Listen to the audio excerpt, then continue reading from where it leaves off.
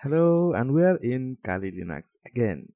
So in this video we will be learning how to get a bootable USB from Linux. So specifically Windows bootable USB, because when I was doing this I know how hard this can be. There is a really cool tool called Ventoy. I covered this before, but in most cases it gets the job done and it's really easy to set up. So here's our pen drive. So this is my pen drive, or you can call USB stick or whatever you call it. So this is our USB stick, and then you just have to go to Firefox, Chrome, Brave, whatever browser you use. Just get into that and then search for Ventoy. So this is the spelling Ventoy. Just type Ventoy and you should see the first link that says ventoy.net. You can just click on this, or in the downloads, it doesn't matter. Then you can just click on downloads, then go to here, and this is the version that we are looking for. If you're using Windows, you would use this, but we are using Linux, so we will be using this one.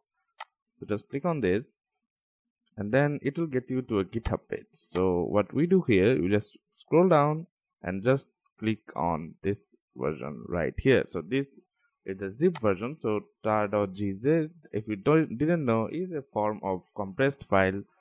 So we just have to wait for it to download. Shouldn't take that long. It's a really small file. So there it is done. So I'll just click on here and it will open the file that it is in. So it's usually in downloads, and if you're using a terminal interface, it should be like cd download and then ls, and there you go. It just shows Ventoy right here. Then you just have to extract it. You can do it from terminal or from a user interface. If you're using it Kali Linux, it should have a extract here option right here. Just click on that and there we go. So it just extract the file and then scroll down. But you can see there is a lot of file here, but the one we're looking for is this one, which says ventoyweb.sh. So just right click here and then click on open terminal here. You can do it like this, or if you are more like tech savvy, or you would like to use the terminal mode, just do cd downloads and then do cd Ventoy, and that will do the same thing. So whichever method you prefer, but after you get here, just do /, and this is important, / and then Ventoy. So just this tab Ventoy, web.sh. There we go. So Ventoy web.sh, this is the one we are looking for. Then after you click it, so as you can see, it says please use sudo or run the script as root, because it requires the script to be run as root, because it will open the web browser. So after you type in the password, and then as you can see, there is a bunch of things here. Just this is the IP we want. So to open this directly from the terminal, click on Control and then press on this link, and it should just open up the terminal. Open up the web browser, and here is our Ventoy user interface. So now you can use here command option, select partition style, and whichever partition style you use. So if you're an MBR user, click on MBR. If you use GPT, then just click on GPT. So what this will do is make sure your pen drive can be booted from a GPT system, or if you used MBR, it will just make sure that you can boot in from an MBR system. It's easy enough. And then here you can see your pen drive. So if your pen drive shows up here, that means it's working.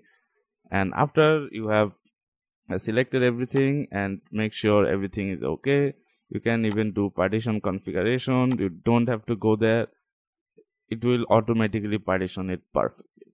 And then make sure your pen drive is empty and there is nothing on it or anything important on it, because well, again, it will format your pen drive. So now just hit install, and here you can see this device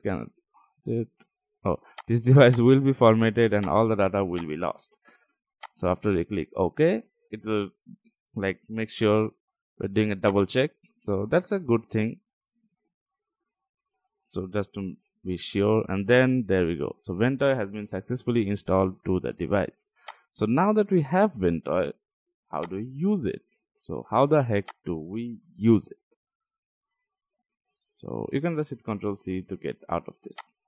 So let me just close this, and as you can see, there is two drives here. So one is called WinToy, one is called with UEFI. So you don't need this, so just leave this alone. You need the drive that is called WinToy. So whichever ISO you copy in here will be the ISO that you will get the prompt to boot into. So give me a second and I'll put an ISO here. I just copied an ISO. So this is a Windows 10 ISO. And then what we have to do is just reboot our computer and boot into the USB.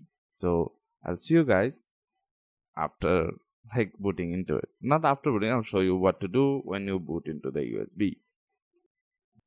So here we are now booting into the USB. So just select the USB from your boot menu, then wait for it to boot, get here and then just hit enter. Now remember, you have to have secure boot disabled, because if you have secure boot enabled, it will cause issues.